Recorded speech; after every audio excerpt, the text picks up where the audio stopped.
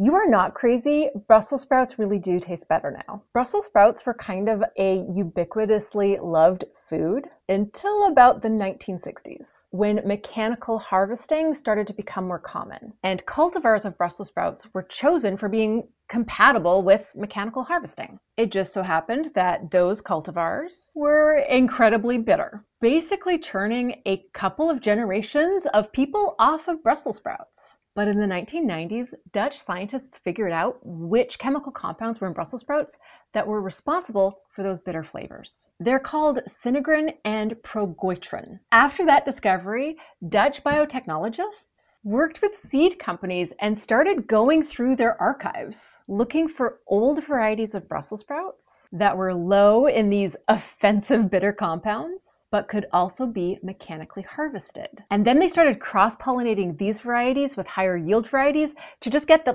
optimal combination of traits. It took about a decade of plant breeding, but the result was less bitter Brussels sprouts. And with these new varieties on the market, Brussels sprouts started gaining in popularity. So if you hated Brussels sprouts as a kid and like them now, that's why.